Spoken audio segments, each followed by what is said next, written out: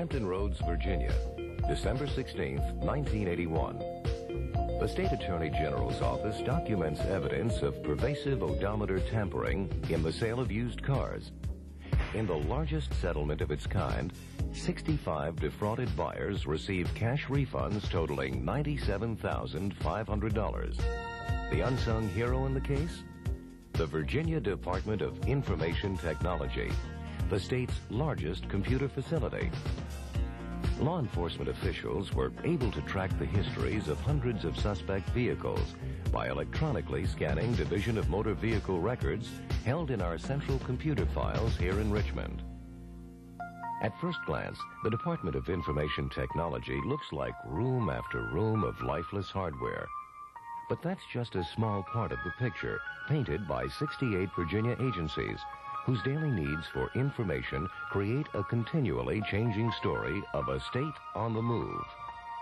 In all, we handle over 600 million requests for information each year.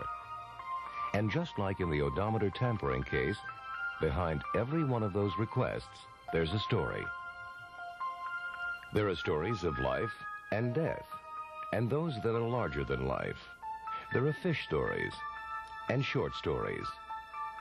To accommodate the increased workload demand from all branches of state government, the State Department of Computer Services built a new facility, combining 4 separate computer facilities under one roof in downtown Richmond. On September 1st, 1984, the Departments of Computer Services and Management Analysis and Systems Development were merged to form the Department of Information Technology. The Department of Telecommunications joined the organization on January 1st, 1985, to bring the entire Department of Information Technology together. The new computer facility is the state's largest and has an annual computer tape output of over 190 million feet, storing data from enough computer cards to reach the moon 79 times.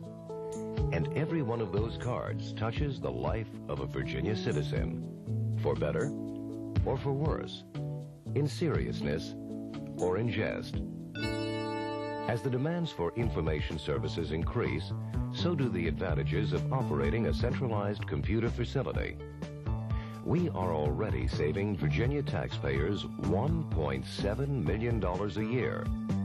Total savings over the life of the facility will be approximately $34 million compared to the cost of operating the previous 4 facilities.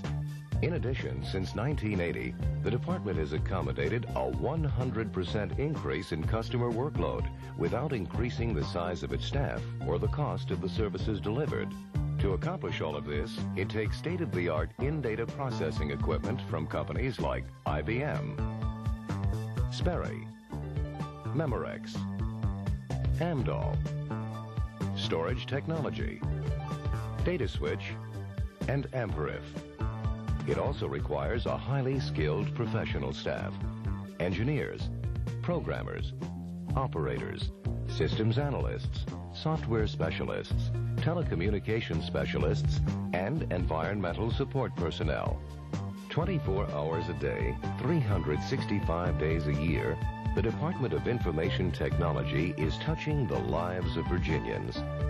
So the next time you take a drink, or take a trip, or take a class, or take a dip, think of us. We are bringing technology together in Virginia.